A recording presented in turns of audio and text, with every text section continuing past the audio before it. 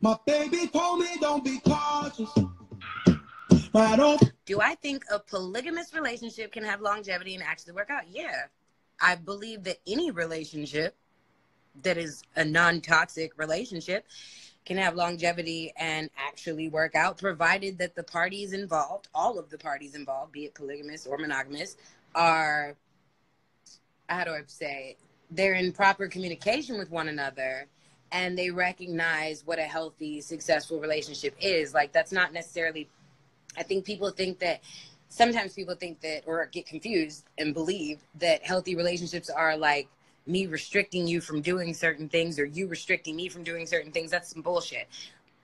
Relationships require compromise. If there's something that is bothering my partner, then I have to evaluate whether this relationship is worth making that adjustment for the sake of the relationship. Does that make sense? I'm going to assume that you're asking me about polygamy because the whole question on the table is, can more than one person? Fuck yeah. I've been in polygamous relationships. I was totally open for that. Like, I always wanted to be a sister wife. My current dude was like, bitch, this is monogamy. I am a Christian. I was like, okay. I mean, they had more than one wife in the Bible, but whatever, nigga. Long story short, he told me that shit is out. I personally am selfish as fuck, and the whole reason, it's weird because I'm selfish and sharing. The whole reason I wanted a sister wife is, A, I got somebody to bitch to about you that's within the family circle. B, somebody's gonna help me wash these motherfucking clothes and raise these kids, because when I want to disappear for a weekend, I would like to disappear. And hopefully we live in separate houses so our cycles aren't synced. But I can win if I get out my own way. If I go in, I'm going all in. I'm a finesse, I can get it any time of the day. Man, I'm on that profit. I've been in several relationships.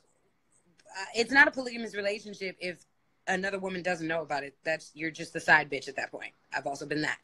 But I've been in relationships where the women, of course, we all knew what it was and it was fine. It worked out perfect. I just, after a while, decided I wanted to be single.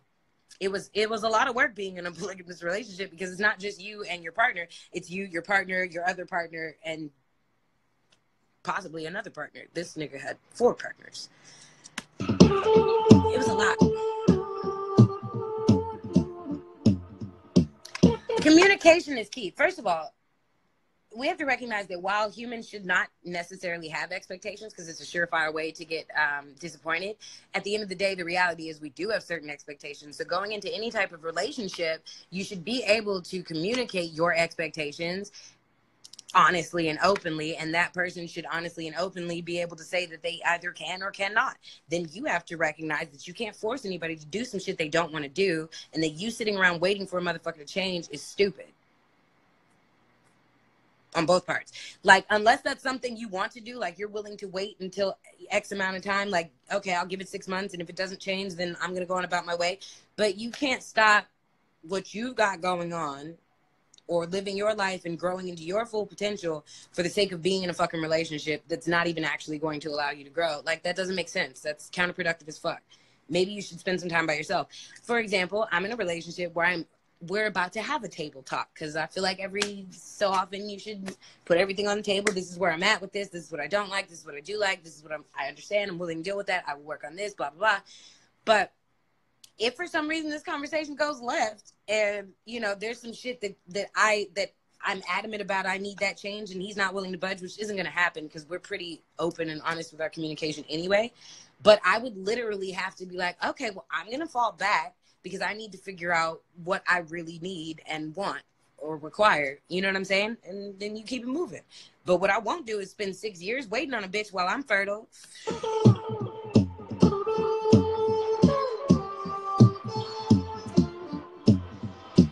My baby told me don't be cautious. I don't overthink, but I can win if I get out my own way. If I go in, I'm going all in. All these questions, y'all should have joined my classes when they were popping and on sale earlier this year, because I answered all this shit. I'm a finesse, I can get it Any time of the day. But I'm on that profit. I'm only down when the window. What? We turn a 5 into a 10 and then we go and catch a 5 when we link up. Third eye is about blind when I pop with the window. Look alive when I grind it, but that's like an island. I can get it in my sleep. My baby told me don't be cautious. So when I am single, I still date, but again, I keep my expectations in check. I know what the fuck I want when I'm dating somebody. First of all, to be completely open and honest with you, 9 out of 10 times, if you see me dating a nigga, it's pure and simply because he has a penis that pumps blood. Because I date myself and I have a ball. You see me? I'm sitting here right now playing music, dancing. I just shampooed my carpet. I feel fucking amazing. The only thing I've left to do is wash some dishes and clean that bathroom. Those probably aren't going to happen now that I say them out loud. I'll wait till tomorrow. I got plenty of time. But yes, I'm still doing the Tuesday's Heart Foundation. But hold on. Stay on topic. You got to know what you're dating a nigga for. Sometimes you just want some company and to have a fun time. You know what I mean? You don't have to date a nigga to try to marry him. Like, first of all, you're not even going to fully know your nigga till y'all been married a year. Trust me. If I go in, I'm going all in. Ooh, and then you got to know yourself, right? So I know me. When I'm committed to some shit, I am absolutely fucking committed. Anybody that knows me for real will tell you when a bitch sets her mind to some shit, she is going to do it. Period, point blank. Meaning if I'm your woman, I am your woman. I'm gung-ho. I'm all the way for you. Nobody can stop this. Can't nobody say shit about you. I will mow a whole fucking crowd down behind you, right? I'm not about to just give that to just anybody. So I don't walk into relationships and say, here you go. I'm very fucking specific. Listen, sir, if you want to take this ride, it'll be your last. Know that. You go ahead, take some time and evaluate, and we'll revisit this in 6 months. I can get it any time of the day.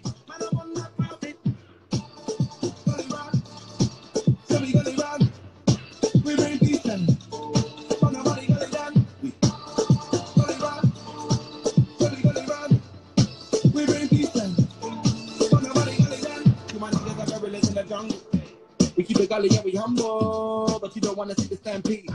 We make the audience rumble. Slacking off and all bets are off, all bets are lost. I can't play the boss, pay attention if you pay the cost.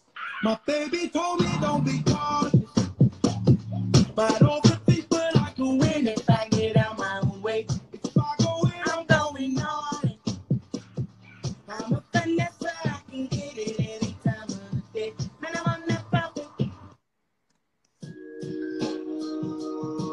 Anybody remember that movie Crazy Beautiful? This is the song they played when they were under the tree getting drunk. I was like, this is like my school days. Once in a house on a hill, a boy got angry. He broke into my heart. So I gave. Oh, just kidding. I stayed beside him until I designed my tattoos, but no. So I came down the hill. Of course I was hurt, but then I started to think it shouldn't hurt me to be free. It's what I really need to pull myself together. Come on, universe. You just be speaking to these niggas and they don't even be listening. What the fuck? It's right on topic, is it not? Don't be afraid to be single. But if it's over being free, you were telling me, well, I don't know what to do with myself.